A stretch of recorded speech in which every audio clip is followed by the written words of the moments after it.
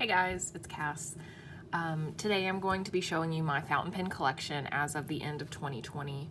I've seen a lot of people making videos like this and I love these types of videos, so I thought I would jump on the bandwagon and do it as well. So my fountain pen collection is definitely, excuse me, nothing impressive.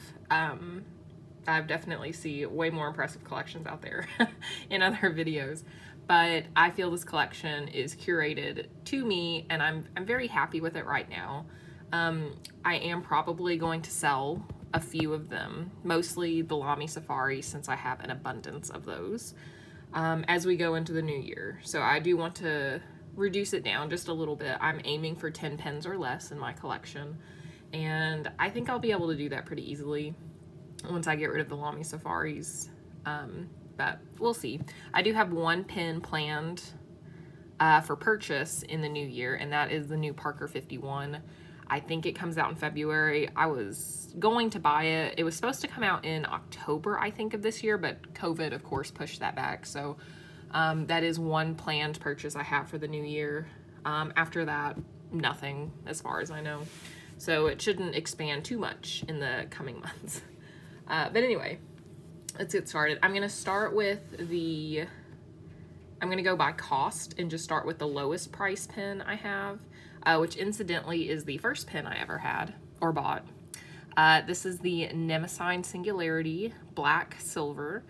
I bought this in 2013 on Amazon and it was $14.99. They eventually went up to like $20, $25 depending on what finish you had, which I had a lot of them. I had the silver demonstrator, the couple of rose gold demonstrators, I had the blue marble finish, and I might have even had another one.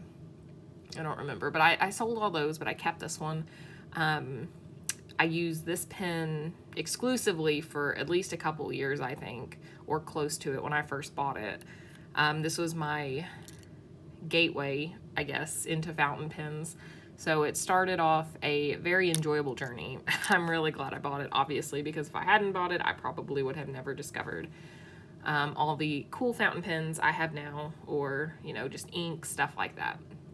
And it really helped continue my writing and my journaling. It is so much more enjoyable to journal with a fountain pen because there's so many inks to choose from, and the writing experience is so pleasurable if you have like a good nib, nice and smooth. So yep, this pen introduced me to fountain pens, and I almost killed it also. I put India ink or calligraphy ink in it at the time because I didn't know that that would kill a fountain pen. But luckily this pen, the nib and the feed come out, so it was pretty easy to clean. Nemesign has since been discontinued or gone out of business or whatever, so you can't get these anymore. I don't think, unless a retailer has like stock left over. But generally this one is not really that easy to get anymore. Which this one's in terrible condition. The lip has cracked and come off, which Nemesign was notorious for that, the singularities, the lip cracking. Mine just completely fell off, and it's been like that for years. I don't use this pen anymore. It's more of a sentimental item at this point. It's in such crappy, horrible condition, I doubt anyone would want to buy it anyway. But it was, you know, really cheap. It's not taking up much space, so that's why I keep it. I don't consider this pen or count it as part of my collection, I guess, because I don't use it, but I'm not ready to get rid of it at this time, but I never use it or ink it up. So this one's just there without being counted. So next up, I have my Lamy Safaris. I have 6 of these. I actually have 7 or 8, but a couple of them I have in a box somewhere ready to sell because I never use them. These I still, for the most part, use occasionally, but not enough to justify keeping them. For example, the Dark Lilacs over here, I haven't touched these in forever. If I do ink them up, I don't reach for them. So I'm actually thinking about selling the Dark Lilacs, which is shocking to me because my favorite color is purple, and my preference leans towards a dark red purple. which this pen color is more up my alley than the violet, which this is this year's special edition. This was the 2016 special edition. And this is all black over here, which was 2018. I would think I would like this one more, but I just really prefer the monochrome clip. I don't know if that's the right word. Just that it matches the barrel. I love that. And I just use this one way more. And I just haven't really reached for my dark lilacs. They don't get me excited like they used to. So I'm thinking about getting rid of these. Probably going to get rid of one of these as well because I don't need to. I bought an extra of each one because they're special editions, and once they're gone, and I didn't want to risk losing one or breaking one, and then, you know, being without one of my favorite pens. So, but I'm very careful with my pens. I watch them like a hawk. I have never lost a pen before. So I'm thinking just about getting rid of these. I may keep one dark lilac just because they're so hard to find now. But I don't know, I haven't decided yet. But definitely getting rid of my violet. And I may get rid of one of the all blacks and just like keep these two. But I don't know. I'm still undecided, there's no rush. So yeah, it's a Lamy Safari. There's not much to say about them. I'm sure you know about these already. If you've been in fountain pens for any amount of time, you have heard about the Lamy Safari. So I'm not really going to spend any time on these, but these are in my collection. I have 6, which is way too many. Next up, also a Lamy, is the Lamy LX or Luxe Marron. This is a beautiful metal brown pen. It's got gorgeous bronze accents, and I think it really complements the barrel well. I really, really like this pen. Probably will not get rid of this one. I just have to find a good ink for it. But really, really enjoy this one. After that, we have my Delta Unica in matte black. This was, I've talked about this pen a lot on this channel. You've seen this one quite a bit. This was a Goulet exclusive in 2016 or 17. It was mid 70 range. So not super, definitely not the most expensive pen in my collection. At the time, it was the most expensive pen I had purchased. It was an impulse purchase, but I don't regret it at all. This is a really good pen. It's lightweight. It feels great to write with. I have a Franklin Christoph nib on there. I don't know why my camera is not focusing. That's weird. Oh, there it goes. But I have a Franklin Christoph nib on here. It writes okay. I may swap my Franklin Christoph broad nib back onto this because it just, the medium is not like super wet like I like, so I don't use it as much. But the pen overall is really nice. I really like it. I'm glad I bought it. It's very nice to write with. So after that, we come to my Franklin Christoph Pocket 66. This pen I have a love-hate relationship with. I love this pen. The looks are fantastic. 10 out of 10 on looks. If you look up any reviews or images of this pen, you will see so many different types of inks in here, and it just looks fantastic. This pen was meant to be eyedroppered, and it's gorgeous. This is a gorgeous, gorgeous pen. And I spent months researching this pen. I bought it a couple of years ago or a few years ago, pretty close to after I bought my Delta Unica. So whenever the Delta Unica came out, I can't remember. But I did months of research on this pen, and I paid close to $200, I think, for it at the time because I got a Masuyama needlepoint nib on it, which I have since replaced. They still make this pen. This is their pocket version. They have like 2 other versions of this, like bigger ones, and they still make them, but they make them in very small batches occasionally. So you have to like sign up to be notified, and by the time you get there to buy it, they're gone. They rarely make it anymore. But they have different types. So this is the solid ice finish. They have like an antique glass finish, which is like greener, which I don't like. And then I've also seen like white, totally white frosted finishes, black, green, and then they have like prototypes that they sell at shows and stuff of like these mixed colors, which are really beautiful. This is a gorgeous pen. The shape is awesome. It looks like a little squid in my opinion. That's one of the things that drew me to it. I really like squid. But the reason I have a love-hate relationship with it is the section. So the section is super narrow up here, and I like thick grips. Like my Delta Unica, that has a really thick grip. It is so comfortable to write with. I can write with it for literally hours. This pen, I have to hold it back here, which I guess isn't so bad, but my fingers will start slipping the more I write with it because it's tapered and it's just way too narrow, and I can't write with it comfortably for a long period of time because of that, which I hate. If it wasn't like that, this would probably be like top 2 or 3 favorite fountain pens, but because of the section, I just don't use it that often. And I have been this close to listing it for sale multiple times because I just don't use it. I've told myself there's no reason to have it in my collection if I don't use it. But every time it came time to list it, I couldn't do it. And I'd take it off because I can't do it. I love this pen so much, but at the same time, I hate it. The section, I can work with it a little bit, but I don't know.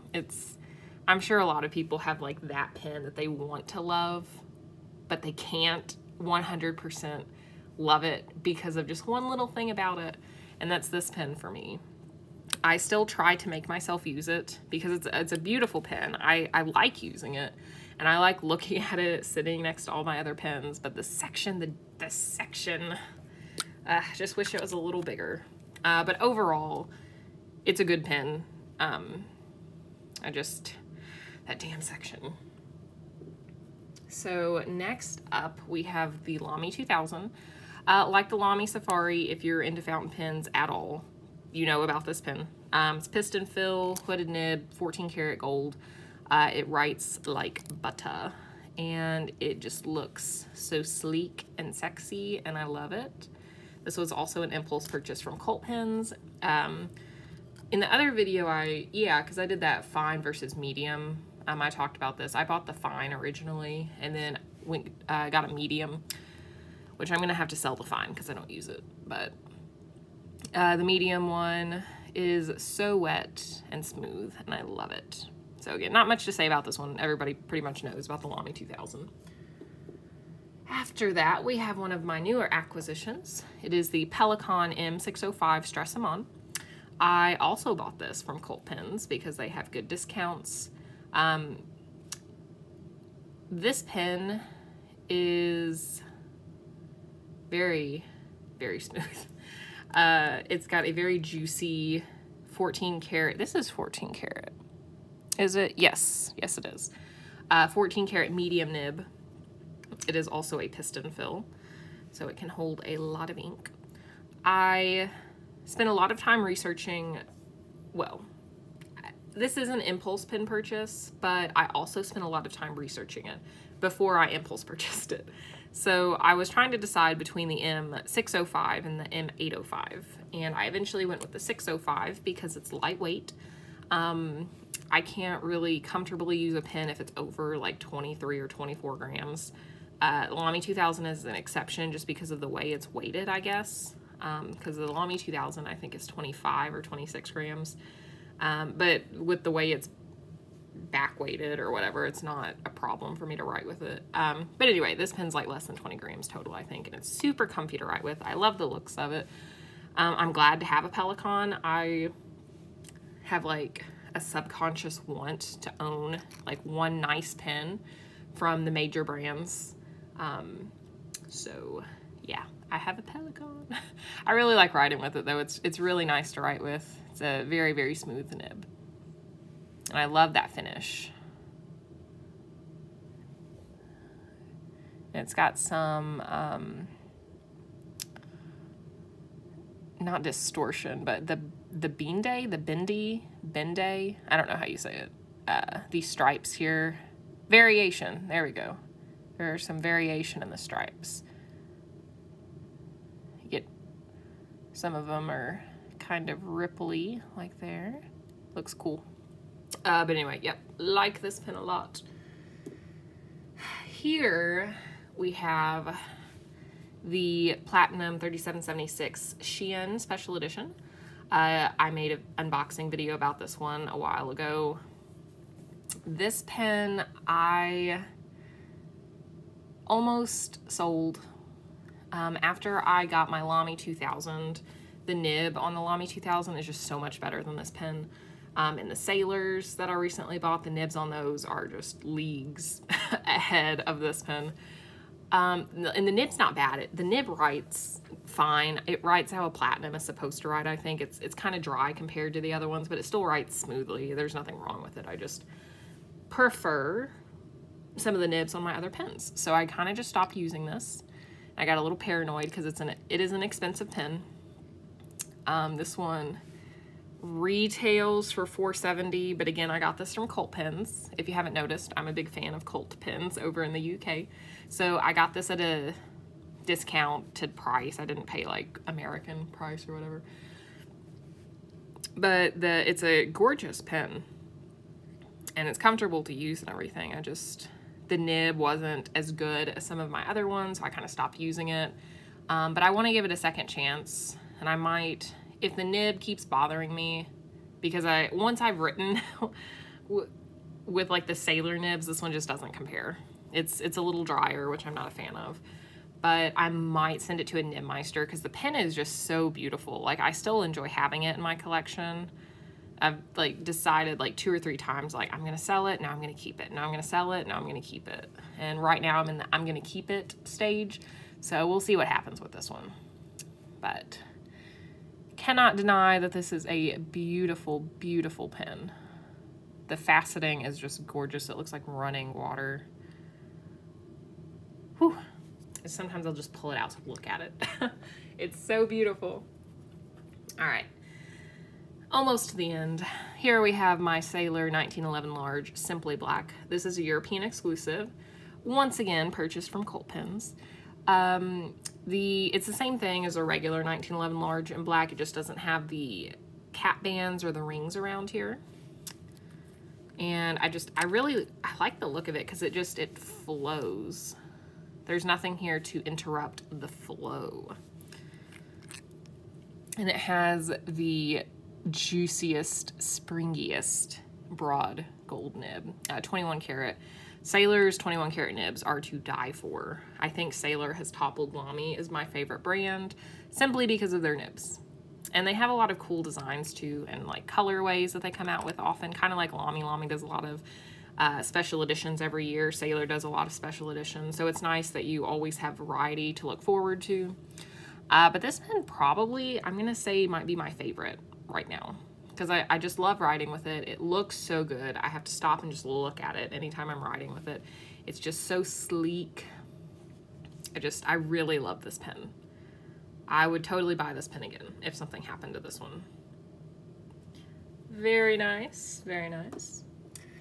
Last but not least is another Sailor. This is my Angel's Delight, the professional gear. This is the 2019 Cocktail Series edition, not 2018, like I said in a previous video. I did show you guys this pen already, and I told you I was going to try to convince myself that I could use the medium nib. Well, that was a lie. I tried to, I couldn't do it, so I ordered a whole ass new professional gear with a broad nib, swap the nibs out, and I'll just sell that professional gear with the medium nib now. But this broad nib writes just as good as the Simply Black. So it is super wet, super juicy, and beautiful. Oh God, their nibs are just gorgeous. And this is a gorgeous pen. It is so comfortable to write with. I am madly in love with this pen. I'm madly in love with most of my pens. I'm very happy with my collection right now. Like I said, I'm going to try to curate it just a little more and get rid of some overflow like the Safaris, but for the most part, I'm very happy with my collection. I feel content for the most part. So let's get a family photo.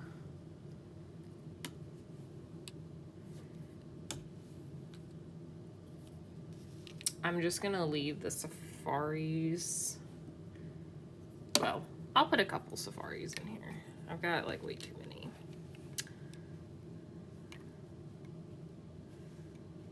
And if you'll notice, you'll see a theme going on here. Just black and silver and purple for the most part, except for my Maron. Here's my Safaris. And what the heck, I'll throw a dark lilac in there too.